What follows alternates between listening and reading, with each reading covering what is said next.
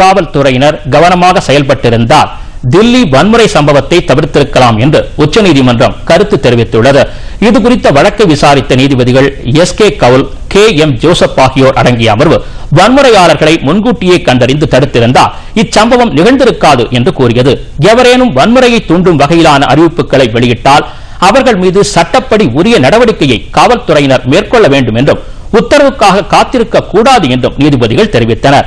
இதற்கிடையே இச்சம்பவம் தொடர்பாக தாக்கல் செய்யப்பட்ட மனுவை தில்லி உயர்நீதிமன்றம் விசாரித்துள்ளதாக சொலிசிட்டர் ஜெனரல் துஷார் மேத்தா உச்சநீதிமன்றத்தில் தெரிவித்தார். எனவே இதுகுறித்து எந்த உத்தரவையும் நீதிமன்றம் பிறப்பிக்க வேண்டாம் என்றும் இது காவல்துறையினரின் நடவடிக்கையை பாதிக்கும் என்றும் கூறினார். இந்நிலையில் இதுகுறித்த வழக்கை அடுத்த மாதம் 23ஆம் தேதிக்கு ஒத்திவைப்பதாக உச்சநீதிமன்ற நீதிபதிகள் தெரிவித்தனர்.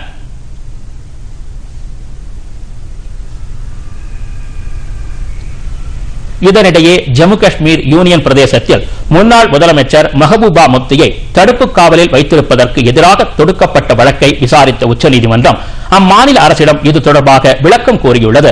இது தொடர்பாக வழக்கு தொடுத்திருந்த இல்திஜா முஃப்தியிடம் வேறு எந்த நீதிமன்றத்திலும் வழக்கு தொடுக்கவில்லை என்ற உறுதியை கோரிய நீதிமன்றம் அடுத்த விசாரணையை மார்ச் 18ஆம் தேதிக்கு ஒத்திவைத்தது.